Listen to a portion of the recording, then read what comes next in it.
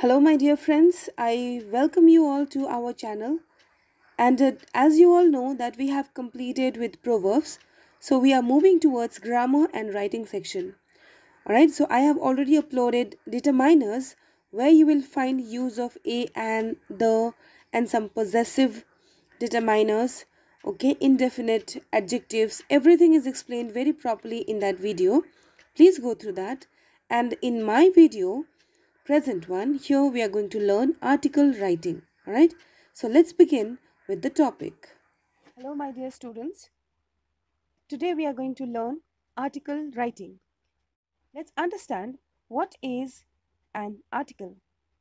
An article is a piece of writing about a particular subject in a newspaper or magazine. It is an expression of one's thought on an issue or a subject, logically and coherently written in meaningful paragraphs. It should have some connection to the audience. Then only it will be interesting. So, whichever topic you will get, you will try to relate it to the audience. Let's talk about the format of an article. At first, we have to write heading, then we will write byline, and then the content. Let's talk about all these three individually.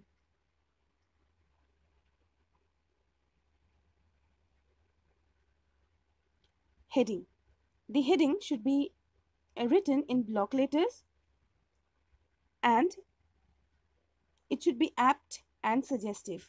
It should be related to the paragraphs that you are going to write. It should be related to the content.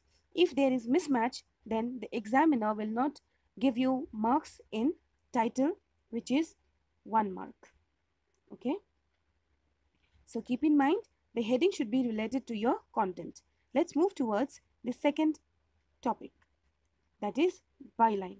Here in byline you have to write your name, and keep in mind that we write article for school magazine and for newspaper as well. So when you are writing an article for school magazine, you have to mention your name, class and section.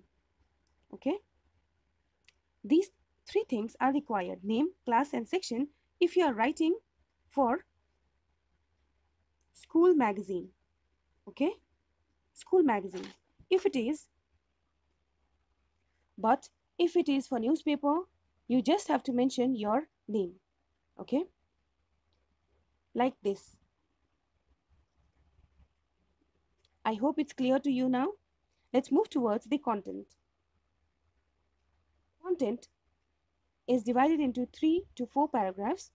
In the first paragraph, you are going to mention the topic. You are going to introduce the topic. Okay, what is it? All right, if it is about child labor, say for example, you have to mention, or what is child labor? You should mention that. Next comes information about it, all the pros and cons, all the government's rules and regulations, international court guidelines, etc. Okay, all those things you are going to mention here. At last, you are going to conclude the paragraph. Okay, in the conclusion, you must, in concluding paragraph, you should mention solution to the problems that you have mentioned in second or third paragraph. Okay, and keep in mind that ideally there should be 3 paragraphs: intro, information regarding the topic, and conclusion. But if you wish, you can segregate this part into different paragraphs. Okay, if you wish, you can take 1, 2, 3 paragraphs as well, but keep in mind the word limit as well. Okay, so finally you are going to conclude the topic which you have, the problem that you have mentioned in information section or second paragraph. You are going to conclude, or you are going to find the solution in the third paragraph according to, in last paragraph, according to your intellect, what should be the solution to the problem. Okay, don't forget to thank audience at last. Okay, students, here is the format of an article. At first, you have to write heading or the title. The title or the heading should be very catchy, very attractive. It should be thought-provoking. It should highlight the issue very properly. Next, you are going to write byline. Okay, writer's name. Then comes content section. Let's see what all things you have to mention in the content section.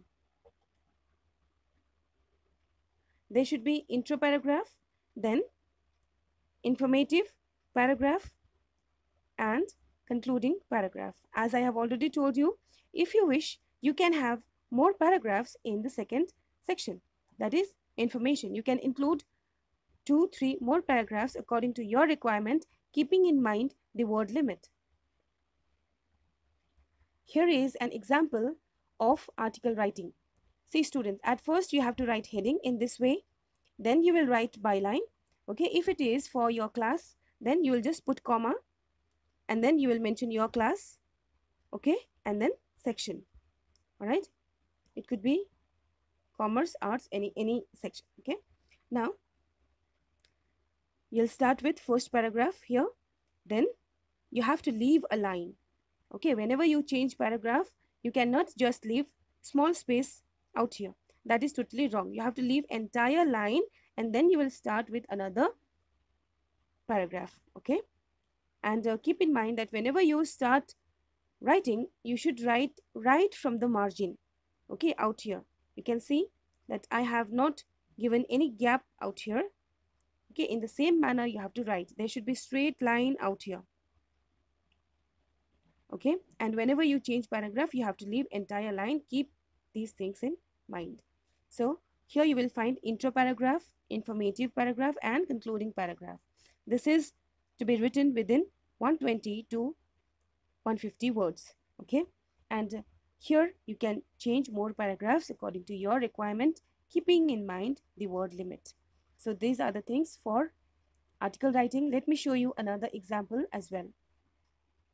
Here students, this is an example, another example for article writing. Title I have written, byline is given, first paragraph is here, second paragraph, in informative paragraph I have included all these lines. Okay, let's move to the next.